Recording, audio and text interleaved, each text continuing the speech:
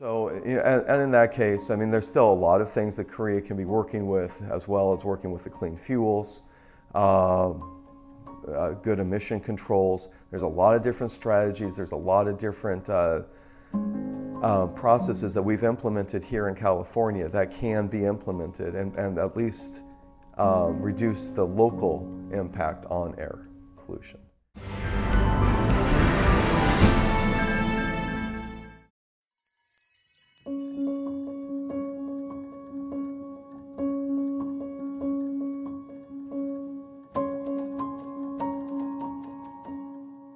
All right, so we have a smog chamber here at UCR that is the world's largest indoor reactor to study atmospheric chemistry that leads to fine particle or dust formation. So smog chambers in UCRiverside were established in the late 1970s. With them, the very first studies of the role of different atmospheric chemicals on ozone formation were really commenced here. So the smog chamber itself is a controlled volume of air.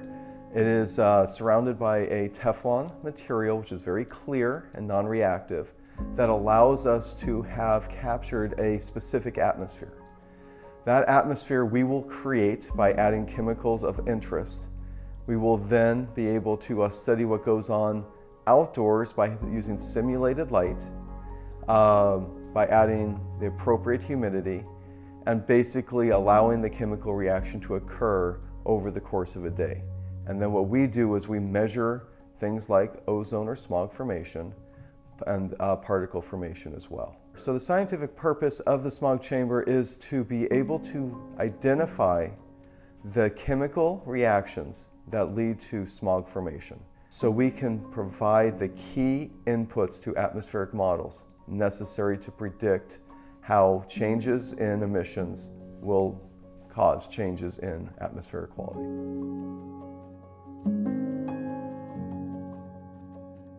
So here in Southern California, we have a tremendous amount of photochemistry that is leading to this particle formation.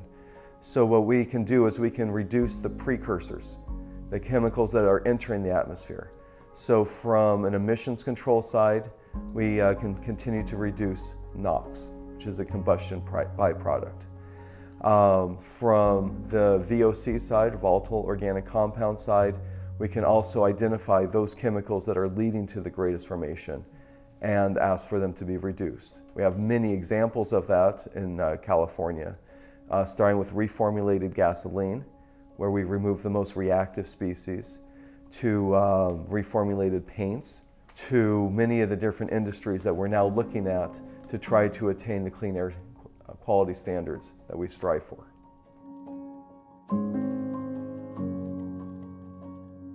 I would say that we would have to go back to the 1950s here in Southern California to be able to picture our most extreme air quality episodes. At that time, we had a large agriculture out here. We used what were called smudge pots, which were used to keep the bugs away from the agriculture. And the smudge pots were basically uncontrolled combustion of some really heavy fuel. That coupled with the onset of cars that had no controls on them and a highly reactive fuel led to some very extreme events out here in Riverside. It's been estimated that we had concentrations of ozone in excess of 800 part per billion. Currently, we are striving to get that number under 70, just for perspective. These levels here in California have dropped by about 7-fold from those peak times. So early on, we had a combination of our vehicles. We had a lot of industry that wasn't controlled. We had the smudge pots. All of these work together with the sun, with the atmospheric chemistry, the meteorology we have to form these terrific ozone and particle events. Over the years, that migrated to a combination of sources from vehicles, again from combustion for NOx, mixing with ammonia from our agriculture, forming a tremendous amount of ammonium nitrate. So again, these are things that we are working on controlling in our own atmosphere.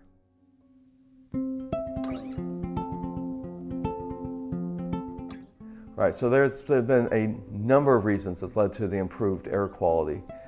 Probably the biggest piece was the advent of the catalytic converter, which allowed us to control the emissions from gasoline cars. Reformulated fuel, which allowed us to reduce the reactivity of the fuel that was released, including vapor recovery during fueling. More recently, the diesel particulate filter have all worked together to really improve the air quality tremendously here. Now in Southern California, we still have air quality challenges. We still violate the ozone standard over 100 times per year. So our work isn't complete yet. And that's where our smog chamber comes back into play in identifying what these sources are that we still have to work with to achieve the clean air goals that we have.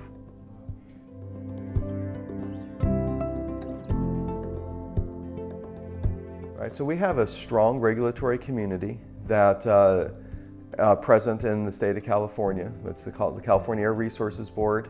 More locally, we have an air quality management district called South Coast, AQMD. These regulatory agencies are responsible for working with industries, working with other sources to reduce emissions of different pollutants into the atmosphere. These agencies work very closely with our universities to help identify what the most cost-effective methods are, to identify what the driving forces are that need the better control, and to also improve their models. And so it becomes a big collaboration between the university researchers, which are pushing forward the science, the regulators that have clean air goals, as well as working with the community.